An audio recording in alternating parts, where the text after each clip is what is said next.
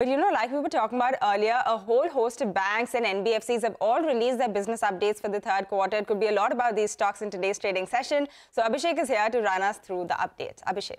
Well, Pavitra, as you mentioned, the whole lot of BFSI units have given their business update and the loan growth momentum remains really strong. So starting with Mahindra Financial, the disbursements for December month alone was about 4,650 crores, up about 3.3% month on month. Calculation shows that for Q3 FY23, the disbursements are nearly around 14,500 crore, up more than 80% YOY and about 23% sequentially.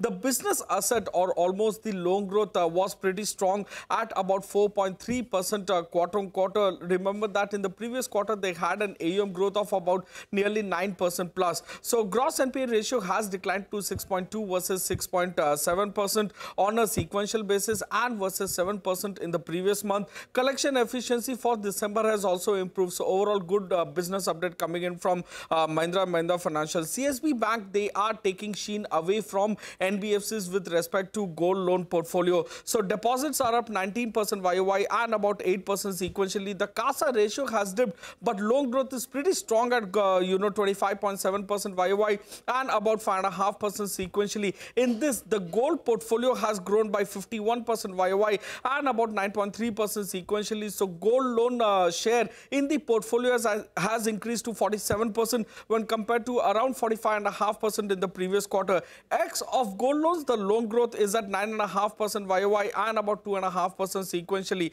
Karnataka Bank has also seen improvement in CD ratio.